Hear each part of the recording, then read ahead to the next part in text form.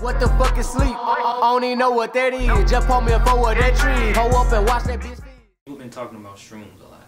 Okay. Me personally, I ain't never took them, but I actually had a friend one time. I actually seen it in person.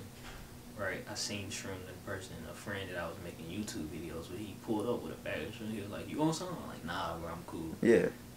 Are you into shrooms? Like, do you know what they? Nah, I mean. Have you heard what they can do for you? Most definitely. I'm definitely down To try. to try 'em, yeah. Right. But I've never personally took them, but I know people who have like taken them, and I know the spiritual benefits from it, the mental benefits from it. You know what I'm saying? Just everything about it. You said what? What are they that you've heard? Like the spiritual, the benefits from it. Mental clarity. You really just learn a lot about yourself. I mean, some people have like what you call like a ego death. You ever heard of that? No.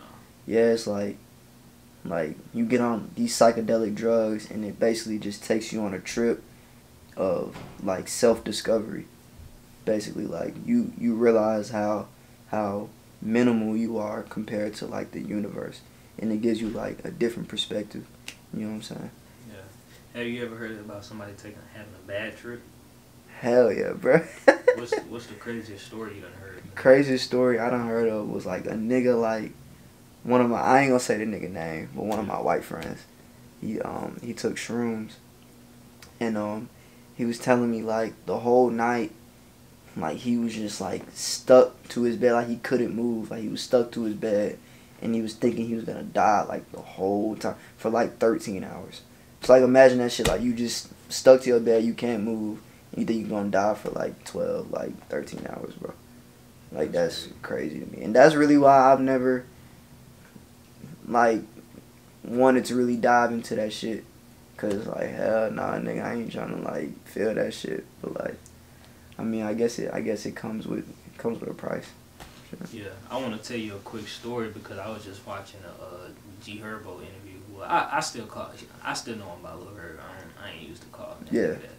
But he did an interview with I think Bootleg Kev.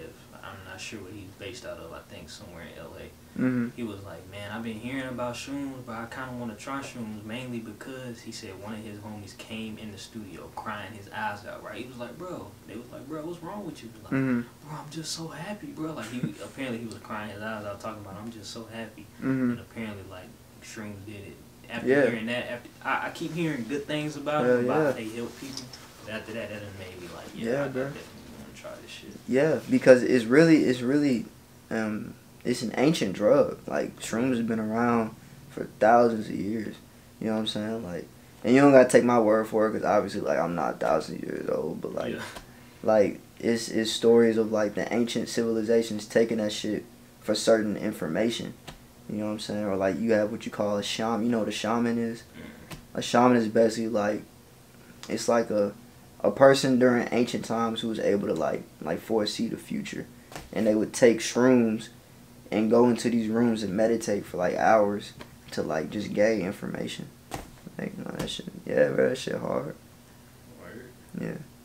I don't know. When they say that, you know, whenever you do try, you need to make sure you with somebody that got your best interest and that you ain't got. Hell yeah. That's what I'm gonna, I guess, try if I do. I don't know. Yeah, somebody you trust type shit. Yeah.